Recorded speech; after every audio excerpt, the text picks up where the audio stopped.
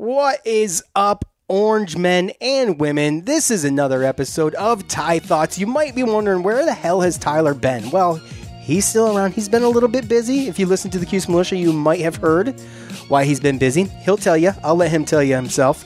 So, before we get started, I have first got to mention the title sponsor for Ty Thoughts, Cuse Militia, and Armchair Media, and that is betonline.ag. Look, go there, betonline.ag.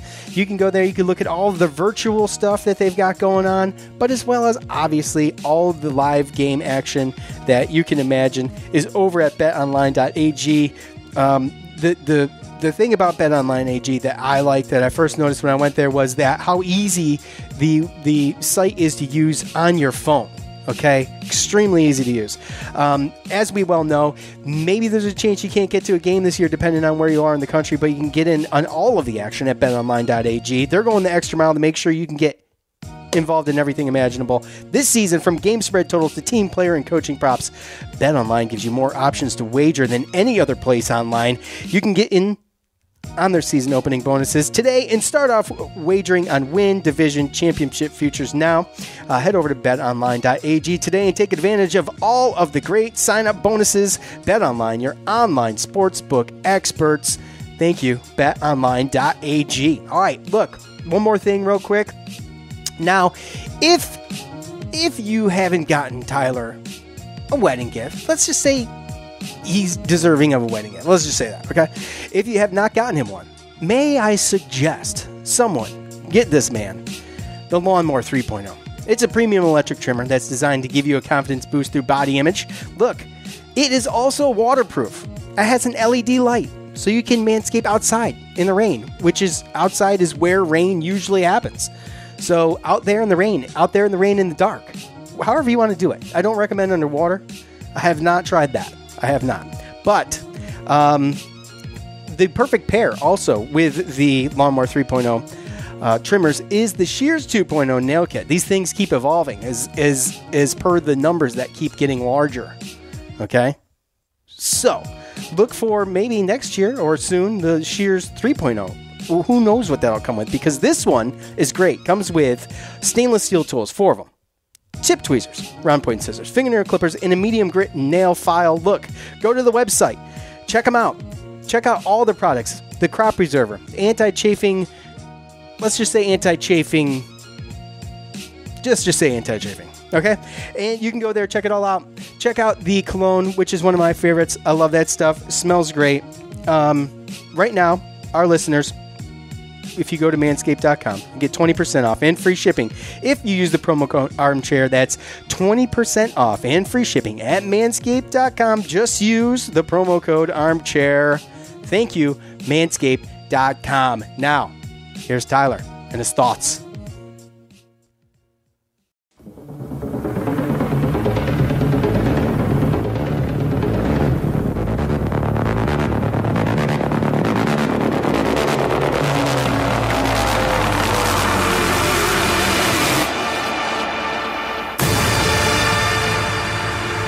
All right, ladies and gentlemen, Syracuse fans, Tyler Morona fans, whoever you are and wherever you may be this evening while I'm recording, it is October 7th, Wednesday, and I'm back in the saddle as a married man. You might have been thinking, where were you, Tyler? We need some thoughts. We need some education.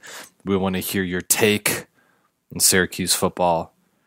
And today I don't have to start off the show by saying we have to entertain the triple option anymore, which is a good thing, because I think had we have gone the triple option way, I think that we would have discovered Sean Tucker earlier, but here we are. We're now discovering him from the spread. So I'm not even sure if Sean and Joe ran that teaser that I put out there with my groomsmen and I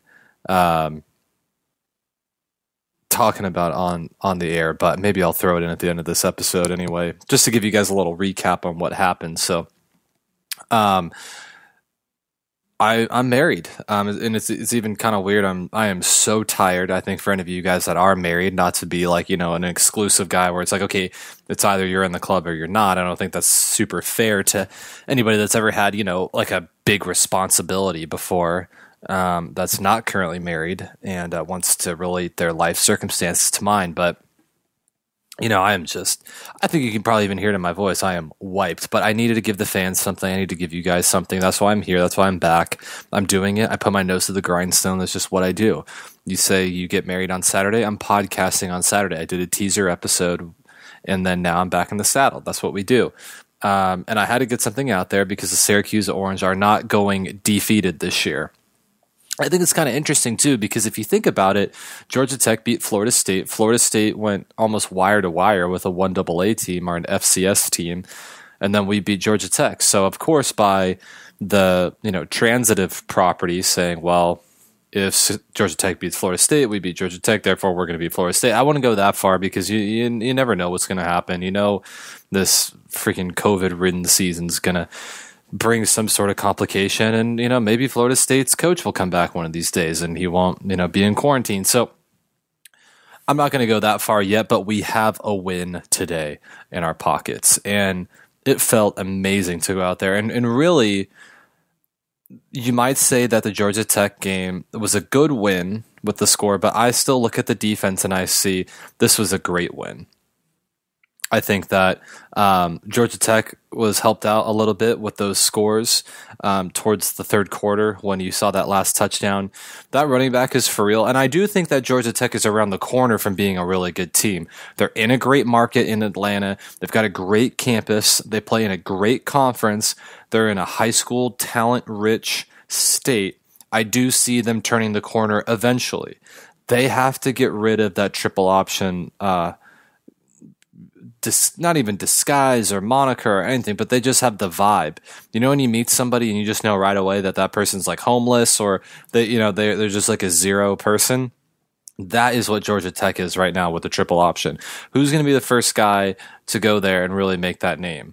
It's nobody on the roster yet, but they're doing a good job. And I think they're well coached-ish. They just are so talent devoid on what they're trying to do. But somebody's got to take that plunge. It was kind of the same thing with the Dino, situation where he comes in and then he's kind of polishing what was left over from the previous era.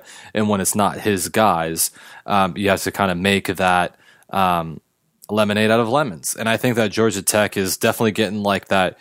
My dad does this all the time, but he goes to like squeeze a lemon in his iced tea and he points it up in like my face and then squeezes it. And of course, like a shot of lemon juice goes straight in my eye and then I can't see for the next 10 minutes. And you're like, Dad, what the hell was that? Like you missed your cut by 1,000,000 feet. And he's like, oh, I did. I'm sorry. So that's kind of what like the Georgia Tech is getting right now. They're squeezing it, but they're not even squeezing in the glass yet. They're squeezing it into somebody else's eye. And that's kind of where we're at. So I do think that Georgia Tech is around the corner, but they're not that formidable opponent yet. So this was a good win, actually a great win for Tony White and the defensive staff. If I'm Coach Babers this week, I don't even go to Coach White's office because I would just post like a placard on his door saying 4 interceptions. I mean, that just goes without saying. You're doing that. I mean, you're manhandling the team. So I think defensively, our secondary would just provide such a different look at all times, and the possibilities are kind of like the triangle offense of basketball, which like if you break it down to the nitty gritty, there's so many different opportunities, or there's so many combinations that could come from this set that it makes it hard to plan accordingly for all of them. It's almost like it's been described as facing an option team on offense, but you're getting it on defense because it's such a different look that it's hard to really kind of focus in on it a week at a time. I'm sorry. But I was reading Pete Thamel of Yahoo, and he was doing a write-up about the 3-3-5 because enough teams are running it now to where he wanted to kind of get an inside look. And Syracuse was mentioned in there, and it was noted that how many interceptions we have and all the takeaways and yada yada yada. And he said that we stifled good teams to lower amounts of points that have otherwise scored higher against other teams. And really, for the most part, like Coach Babers mentioned in his post-game presser against Georgia Tech, if we remove a lot of like all the fourth quarters, we're actually probably playing top 5 defense in the country comparatively to who we're playing and what we're stacked up against. So don't let the points deceive you, because we scored not a lot more points, but we scored more points than they did. And I don't think once the game was kind of going and you got a feel for it, I don't think anybody was like concerned we were going to lose that game. You know, from the second that thing was kicked off, and you see that we're back in the dome, and it looks great. By the way, as a former player, I think that the dome looks great. The light show that they're doing now, turning off all the lights and doing the red lasers or whatever's going on in there, I think that's going to be Electricity City. When you go in there and you see a touchdown happening and the laser show goes off, just sign a 5-star recruit right then and there. Don't even let him leave. You just say, hey, the paper's here for you. You can do it. It's right here, right now. You get to be in here. Imagine yourself catching a ball and the laser show going off because of you. Fans go crazy. Look in the stands. You point out what girl you're going to get. I mean, if the laser show is about me, I'm not even thinking about the touchdown. I'm thinking about all the extracurricular that's coming with this. It's like, I'm going to have so much fun tonight. Nobody's even know what to do with me. I mean, that's where my head goes. You know, or went back in the day. Obviously a married man now. Hear it? Hear it? That's a ring on my finger. No more messing around these days. You know, I'm a wholesome guy now. I'm in the club, you know, and not to make this a club and non-club thing, but I'm a card carrying member. Hear this? That's a card. Card carrying member. Okay? So I think that the team is moving in the right direction. So if I'm Coach Babers this week, I have a placard installed outside of Coach White's office, and then I actually go to Coach Kavanaugh's office and I say, hey, look, you, the offensive line coach, and I'm saying, hey, you know what, Coach, you have dealt with a lot, and you are going through a lot personally, professionally, as well as you've been dealt probably the worst hand of offensive line depth in the country. And yet still, you have a guy behind you and your guys running for over 100 yards. And Sean Tucker is looking like the real deal. I remember watching Tucker's tape in high school and just going, you know, something's different about this guy. I'm not going to say, you know, he's, Mark Ingram or Derrick Henry, but I am going to say that he's going to be a nice college running back. And if he can progress from here at like a decent rate, if he improves 10% every year, he'll be a problem by the time he's a senior. I mean, he's a big-bodied guy. He moves well. He sees the line of scrimmage, and then he knows, hey, you know what? He has the Ezekiel Elliott kind of vision to him as well, where if he knows that if I try to do what the play designates, then this might get me 1 yard. But if I, really kind of play this thing right and I overcome coaching, or if I overcome the moment, then maybe I can turn this into 3 yards. And even those 2 extra yards, because, if you get 4 yards of play, you never have a third down. I mean, never have a fourth down. I'm sorry. And if he's going, well, if I can get 2 4-yarders, and then now all of a sudden it's 3rd and 2 versus 3rd and 8, I mean, it just changes the whole outcome of what's going on. And then situational football takes over. That's all the New England Patriots do. They just get into 3rd and manageable, and they just go, hey, Tom, or hey, Cam, do what you do best on this play. Coaching's not that hard. People make it out to be that hard, but it's really not. It's like your money comes with how well you're able to execute on 1st down and 3rd down. So if we're getting up to the line of scrimmage and all of a sudden it's 2nd and 6, just think about that in your mind. You see Tommy DeVito walking to the line right now, and it's 2nd and 6. What if I told you it's 2nd and 10? I'm panicking because I'm thinking, well, Tommy missed his first pass. Now he's rattled. Maybe he got hit. It was a drop. No. Hand it to Sean Tucker. That's one less play that Tommy has to get hit. It's one less play he has to turn around and worry about what's going to happen on the other side of this snap. You kind of catch my drift. I mean, it just makes so much of a difference. And when you can get a coach that's bought in, going through everything personally, and is still turning in a decent effort from his guys, I gotta say, handshake goes to Coach Kavanaugh this week. And then that running backs room, hey, if we turn in something, another little something, we could be having, a handshake line going down. So hats off to, and if I'm Coach Babers, hats off to me. I recruited Sean Tucker. That was a great signing as of right now. He honestly, the defense put the offense in a great position to win that game. But had it not been for the Sean Tucker revelation that was and continues to be, I don't really see the great feeling we have walking away from that game. I think we feel great about that game because we walk away thinking there's a roadmap or there's something that we can hold on to. It was kind of like in the Schaefer era, when I was there, it's going like, hey, I don't really know what's going to happen, but this Eric Dungy guy, he gives me hope for a better tomorrow. And that's what you can hold on to. And what we were so upset about moving, early on in the season was there's no hope. There's nothing we can rely on. And that just, factually wasn't true. There was just no way that was true to begin with. So the fact that we have something to hang our hat on, and the fact that we're able to move this thing along and get it into somewhere where we're like, hey, I'm hanging on to this, or, maybe, we're not like over the moon about where our offensive line is right now. But if we have a couple guys who are going to be key contributors down the road, I know Service is leaving. I know Tisdale's a junior, and Vettorello and Bergeron are sophomores. And we're still, playing Elmore in there at guard. But look, I mean, for how bad the situation is right now, the transfers waiver getting denied, having all the injuries that stacked up, never having the ability to stack recruits on top of each other and build depth at a position room. That is the offensive line, which is more critical, I think, almost than any other position on the field. Wide receiver is really close too. But to be able to build a stable of guys and to have them be stable, I mean, if you're a head coach, you can go to sleep and wake up the next morning and just not panic, Like, I think we've all been there where we're starting a new job and we think, okay, we know we're starting it on Monday. We don't really know what it's going to be like. We don't know when the lights come on, what's everybody going to act like? What's the manager actually like? Is he going to turn on me? And he was recruiting me in the interview, and then now is he going to be a dick?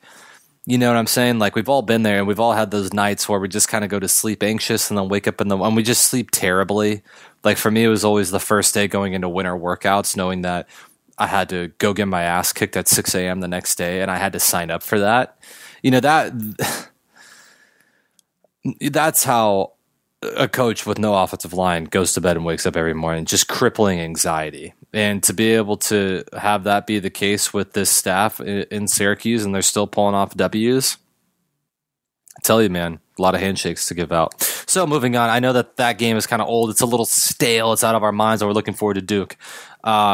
I don't have much on Duke. I don't watch that fraud team, that fraud university, that loser mentality school that tries to, weasel wine and pick their way through and have everybody feel bad about them. And then when they're winners, it's like, hey, everybody come, nobody can join the bandwagon. It's like, I don't get what type of school that is. I don't get what type of, athletes that they think that they're trying to produce, or, what type of mindset that they're even really trying to pull off here. I mean, they're a zero-sum school. They're, and in fact, they're probably morally bankrupt because they pay their basketball players absurd amounts of money. They sign them to these contracts, essentially. I mean, they're professional athletes at the college level, and for the sanctity of the game, we can't do that, right?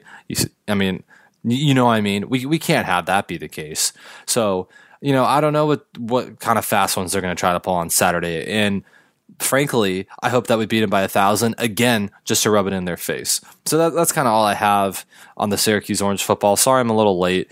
But we'll get more into the wedding right now. All right, so basically, Ty thoughts for today are getting married is super cool. There's not a whole lot else to say, but I was thinking about, it's been interesting, honestly, because this was one of the things that I knew for sure when I was really young that I wanted to do. I really wanted to get married, and I searched for that pretty aggressively for a long time, as far as like, okay, well, I know I want to get married, but what does that really mean?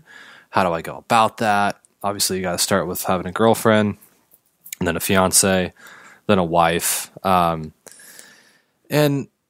that idea of like, okay, well, there's a process to things, and it doesn't come easily, and that was one of the things that I wanted to talk about this week for Ty Thoughts, was like, what's really the appropriate way to either number one, dream chase, which, we'll talk about a lot on this podcast. And,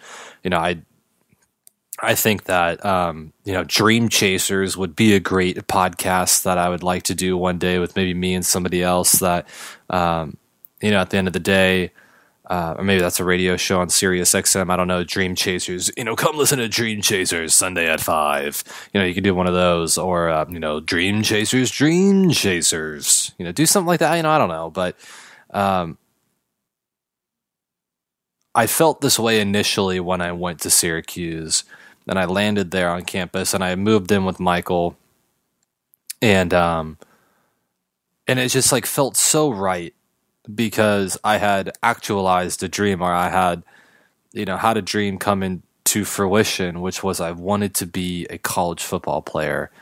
And I made that so much of my mission in life that I missed so much along the way.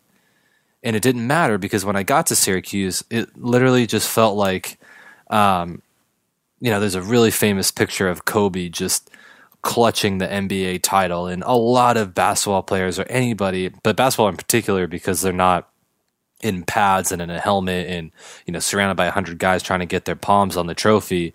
But in basketball, you see it a lot, where the star that's, unequivocally the star of the team, like a LeBron or a Kobe or a Michael, embraces the trophy, and they hug it, and it's like it's a person, or it's a thing, or it's an entity, it's a spirit, it's something beyond them. And it's that moment of like, it is done. This one is done, and I did it. It's the sigh of relief. And to me, my sigh of relief was when I showed up to Syracuse. And what happened was, initially, I really kind of like took my foot off the gas. It was like, oh, well, you know what? I was recruited, I got a scholarship, and I'm here. And that was my goal. That was my first goal. And I didn't know how to appropriately like shift gears right away. How do I find the gas in the tank to now compete again for a higher level of competition? Or what's the next goal? How do you identify the next goal, right? How do you pivot? How do you take that hard work, that knowledge? How do I turn it into something that's, the next level up? How do I level up? How do I appropriately understand what that is? Because what if I got to Syracuse and I was like, you know what, this isn't what I thought I was going to be? And a lot of guys do that, and they hit the transfer portal like right away. But it wasn't that. It's like I knew I was where I needed to be. I loved everybody on the team. I still do.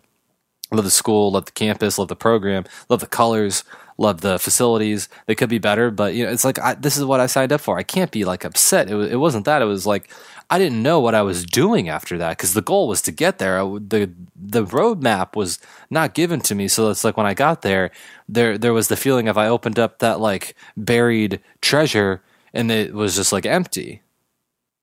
But for me, I opened it up, and there was like a note in there, and it was like, well, what you get out of this is what's next. It's not right now.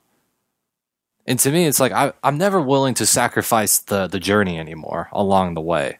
I'm never going to miss out on hanging out with friends.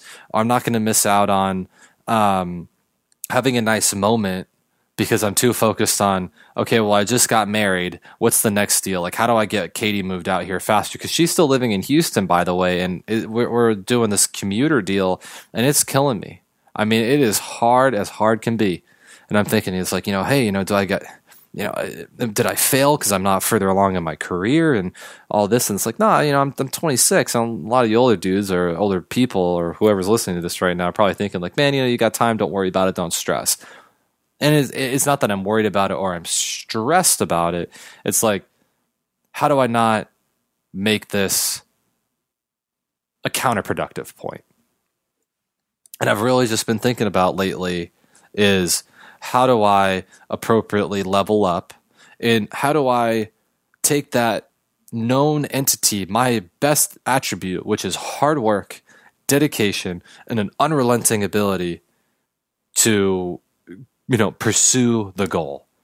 And I think to be honest, if you make it to that D1 level, and it's certainly higher, like if I ever get a resume one day from like, if I'm not doing coaching or anything like that, and it says like played all 4 years of football at shoot, man, it could be Louisville, it could be Florida State, it could be any team that I don't like. And I see that coming in, I just be like, I don't even call the guy from an interview. He's got the job. Like, he's just got to show up and not blow it.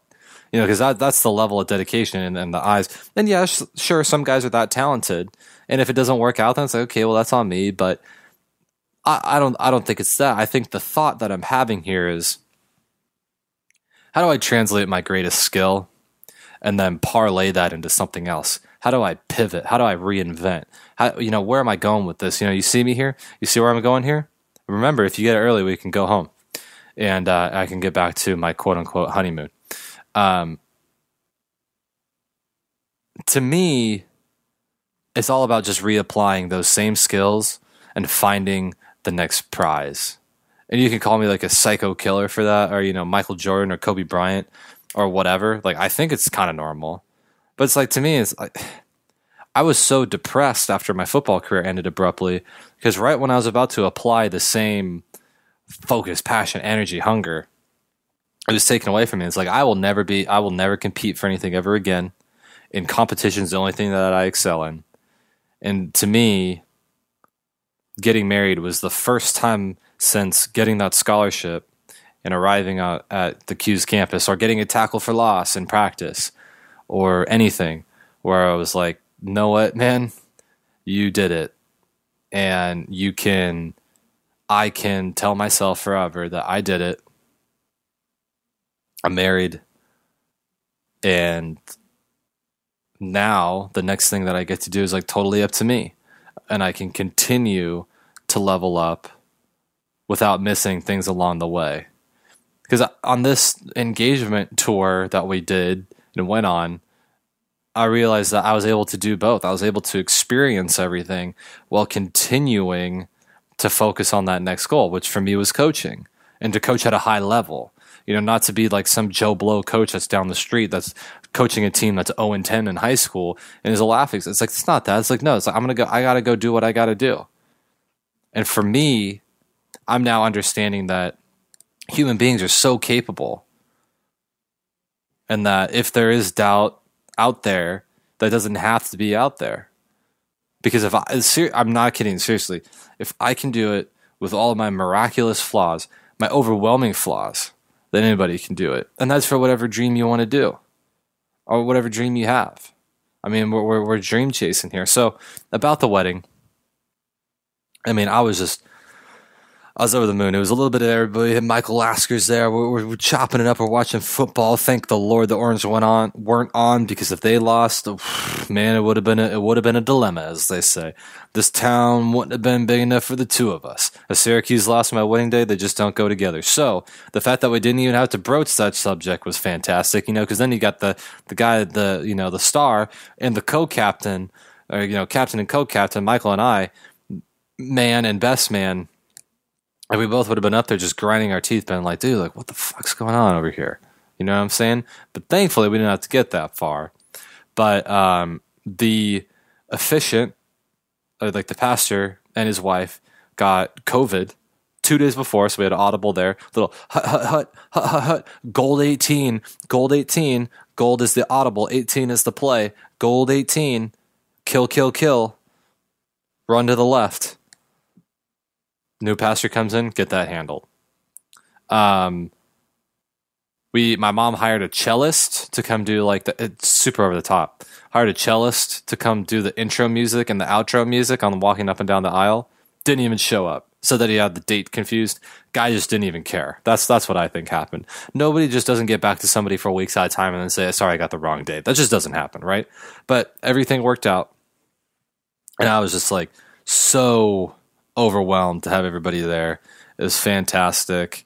And did it at my parents' backyard. Pictures to come, so when they become available, I will definitely share them on Twitter at Tyler Marona. You can always find me there. Trying to get a little bit more engaged again online, but it's been tough. I'm a busy man these days. And, it was really fantastic. And it was a hot day. My back was full sweat. But, I had a great time. And I've noticed, because we had our wedding this past weekend, but the weekend before, the last weekend of September, we went to somebody else's wedding, a college friend. Somebody's always got to be violently pregnant at every wedding now. And it's like, I'm talking minutes before somebody's about to give birth. I mean, what's up with that? It's just like, what is going on with all the pregnancy these days? I mean, pregnancy is out of control. The pregnancy rate has got to be through the roof. You have never seen a pregnancy rate like we have here. You've never seen it. We have the highest pregnancy rate at weddings. I feel like it's just got to be, though. Sorry, I just had to do it. Trump. I don't support Trump. I don't embrace nor decline Trump. I just had to do it in a Trump voice. So I'm apolitical on this podcast, but I am pro comedy. Anyhow, the violently pregnant lady was Katie's maid of honor. She wasn't violently pregnant. Our wedding planner, who I call my agent for this whole situation, was like literally about ready to give birth. Now, Katie's maid of honor was also pregnant, but then last week we went to this wedding, and I think this lady was like having cold sweats, like, you know, trying to talk herself out of this is the moment it's happening. And it's like every wedding I've been to in like the past 2 years, somebody's always been pregnant. And granted, it's like, not that pregnant ladies can't do anything. Don't get me wrong, like, you know, they have lives too, but just like, what are the odds? You know, it's like at some point, you know, like, I should go to like the next 13 weddings, and there should never be a pregnant lady there. And again, you know, it's like the odds are strong, you know, it's like we're in this way of life. And it's like, I'm not even talking about the ladies that are pregnant that are there that aren't showing. Or, you know, it's like, I have no problem with pregnancies. I have no problem with the, you know, crazy pregnant ladies coming through. It's just like, it just seems like an odd coincidence. Does it not? That's all. So I love all the kids. I love all the pregnant women out there. I just, it just seems bizarre. You know, that's just something that I've been running into lately. And I don't know if that's, you know, that's a thing or what. It is just so much fun to be out here too in California. If I could be the salesman for California, I would be. And I really don't want to rub it in because, you know, I see Sean and Joe over in the Carolinas, or, you know, Sean's going to want to say he's in Virginia Beach, but he's like literally, I bet I could throw a baseball from his house into North Carolina. So he lives in North Carolina. So the fact that they both live in North Carolina, I'm not going to get down on them. I'm not going to, you know, crush the constituency that is the Q's militia. All I'm trying to say is if you want to waste time, come waste it here in California, in SoCal. Get that skin a little vitamin D. Come on out here. Put your toes in the sand. I'm not gonna be mad at you. And it's crazy. I've like haven't even been to the beach. I coach in the beach cities, but I don't even go. Because this whole Corona deal is crazy. As if anybody didn't know. Jeez Louise, I'm tired. I'm gonna try to get the 4 minutes of teaser uploaded, and hopefully you enjoy that. I love you guys. I'll be back clear-minded next week. Goodbye.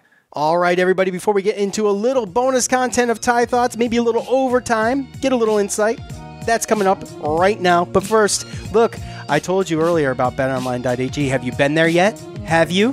Be honest. Look, go to betonline.ag.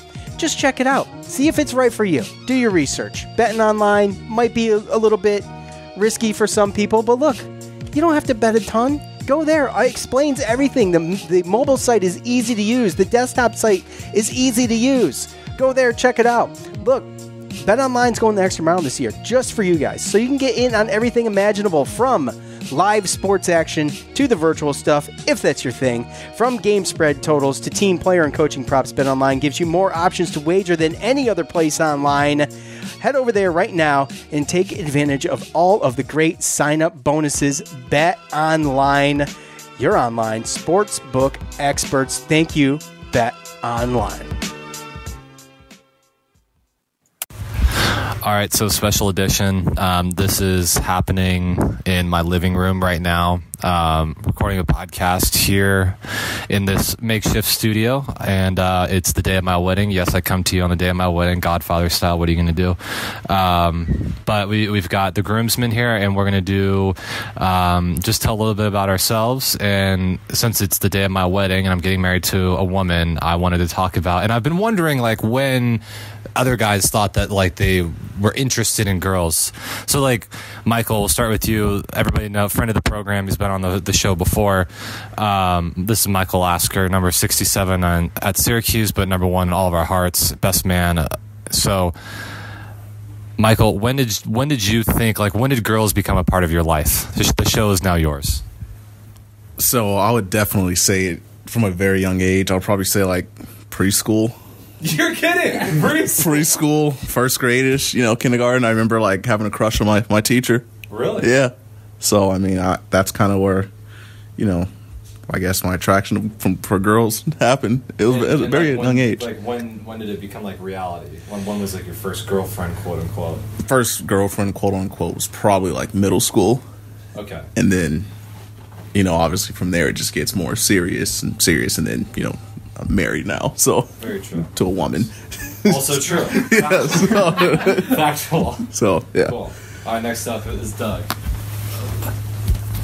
I'm Doug, the cousin of who Tyler's marrying. I would say things started getting like real around middle school. So first girlfriend, middle school, had some crushes in elementary school, but nothing too serious.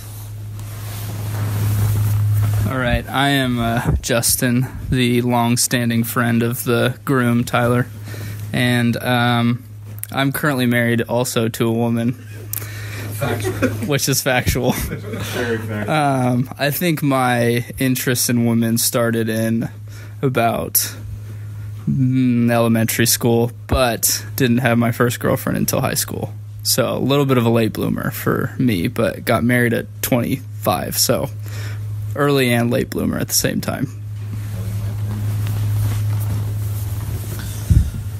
All right.